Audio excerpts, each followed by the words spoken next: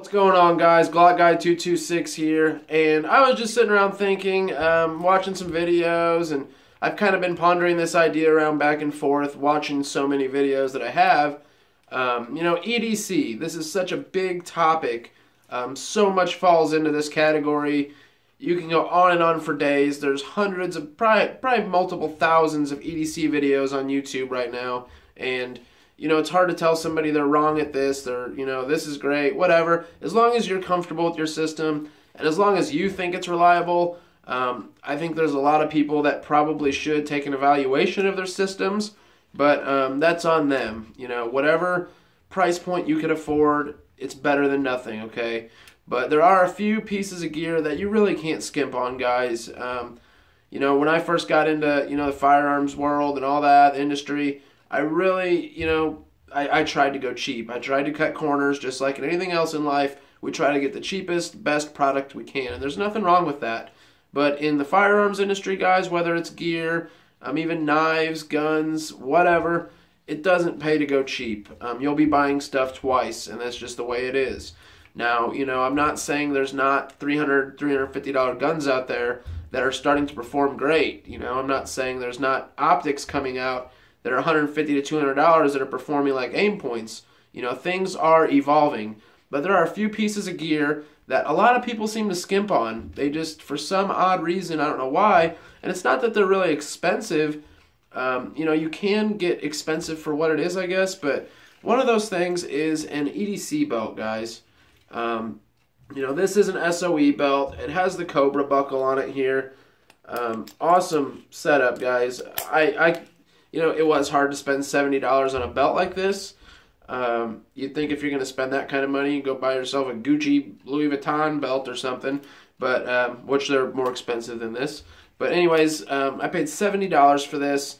Had to wait a couple weeks to get it, but all in all, guys, it is a quality product. And there's a lot of people out there that don't like SOE because they don't like Willis or whatever. Bullshit aside, whether you like him or not, this is a damn quality, it's a quality product, and you can't get around that. They do make this belt in a lot of different variations, and there's a lot of other companies that make this belt, not SOE particularly, but they make an EDC belt. And the key ingredient to an EDC belt is pretty much not being flexible. If you can see, even if I hold it up where the Cobra buckle is, it doesn't flex. Yeah, it droops a little bit because of the weight of it, but all in all, guys, when you have this belt on, it's not going to flex. I cannot bend this belt in half. It's just not happening, guys. It's anybody that has seen these belts, or even say you wear like a core belt or whatever, as long as it's a dedicated gun belt, guys, you have no idea how much this improves your everyday carry. Before I bought this belt, I really didn't understand it either. I was kind of like, why would you buy this $70 belt? Is it a gimmick? Does it really help your system that much? But guys, it really does. And like I said, you don't have to buy a $70 Cobra buckle, EDC belt. You can find nice belts out there. I used to have another one around here somewhere. Hold on 1 minute. Just gotta dig around in a few totes and I'll find my gear. But this belt, this was the first EDC belt I ever bought. It is a 511. I think I picked this up at Gander Mountain for like 20 bucks. Now, as you can see, it's not nearly as nice as the SOE belt. Still not a bad belt though, guys. This is better than just an everyday run-of-the-mill Walmart belt or something. I think I paid about $20 for this belt, and this did help my system out a lot. After I bought this belt, I realized that, hey, it is worth it to buy a quality EDC belt. So I went ahead and ordered the SOE belt, and I'm extremely happy with that. Even that, it's quite a step up from this belt. Like I said, you don't have to go buying the Cobra buckle and all that. It's really a convenience thing. Just makes it a lot easier to take on and off every day if you need to do that. So, belts are very key. I've always seen videos, and people might mention their belt, and then I'd see some videos where people just keep hitting, your belt is one of the most important things, and I just never really understood that until I started running one myself. And guys, it's definitely one of the reasons, if you carry a gun every day, and you forget you have it, you know your system's down pretty well. If you can conceal a full-size 1911, you know, with the weight and, you know, the length of it, everything, and forget you have it on, you're doing something right. So I'm very happy with my systems right now. That belt, I wear it every single day. I've never had one issue with it. I've had it for probably about 8 months now. I'm very, very happy with it. Now, the next key thing to your systems would be a quality holster, guys. And, you know, with the Kydex industry these days, there's just hundreds and hundreds of holsters. You can go on for days. Whether you like leather holsters, whether you like crossbreed holsters, or, you know, you get some custom Kydex. A quality holster with a quality belt is the key to your EDC being not only comfortable, and it's not going to be like putting on a pair of jeans that fit just right comfortable. It's going to be like, you know, hey, you know, this isn't, it doesn't hurt to wear it. When I first got into carrying, I had some systems that it was like, wow, it was more of a pain to wear the gun than it was to actually have that comfort of knowing I had it.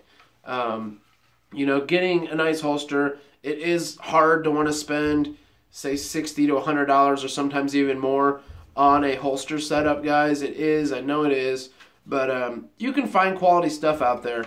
This is for my Glock 19. Very nice holster, guys. Very good retention. Very positive click. And there's certain things like that you know you have a quality holster. When you can see that type of stuff, this has the 1.5-inch clip on it. A lot of guys diss these clips, but I tell you guys, I work in the maintenance field. They do general maintenance on houses, heating and air, water heaters, plumbing, all that type of stuff. And I'm crawling around all the time. I'm on the ground all the time, lifting heavy stuff. I have never once had the clip fall off my belt, ever. I mean, even at the range, drawing, whatever. I've never had it fall off. Now, I'm sure it can fail just like anything else in the world. I'm just saying, I see some guys bash them a little more than I think they deserve to be bashed. So, anyways, back to the holster subject. That's the 1.5-inch clip. I just recently purchased this holster. I've probably only had it for about a week to 10 days. I have carried it on and off quite a bit. All in all, I know it's comfortable. That's the point I'm getting at. I know it's quality and I know it's comfortable. This came from Cotting's Custom Concealment. And really cool dude. Met him on Instagram. Check him out. Cotting's, C-O-T-T-I-N-G-S, Custom Concealment. And he has this C3 sticker here. But I met him on Instagram. We talked holsters a little bit. I needed something for my TRP I just bought, my 1911. And he threw me a number. It was a really good price. And he said, I can have this pressed for you and in the mail by tomorrow. And I kind of thought, yeah, right. You know, sounds good. And sure enough, guys, he did. And I was kind of worried about the quality of it. You know, with someone throwing it together overnight and it being in the mail in the morning. But this is a very quality holster. I actually have my TRP right here. Very nice fit. If you can see that. Very nice fit holster, guys. Especially for the time that went into this. And the time he took, you know, to do it and ship it right out. Now, he's a smaller company. He doesn't have, I would assume anyways, he doesn't have back orders and back orders unless he just, you know, used my order and skipped in front of everybody else. But I went with the single slim clip. This is the first time I've ran this clip, and I was kind of worried about it at first, especially with such a big, heavy gun. But it has worked out very, very well for me, guys. Go check him out for great prices, great service, and you're going to get your stuff really quick. Cotting's Custom Concealment. Now, with some stuff, guys, like say you want an incog, you know, chances, they do have like the buy now, ship now stuff, but if you want, you know, in my opinion, if you're going to buy an incog, you know, if I were to do it, I'd want like a multi-cam with the orange mojos, and, you know, if you're going to spend over $100, you might as well customize it a little bit to your liking. And you're gonna wait for it. I've heard of guys having to wait multiple months.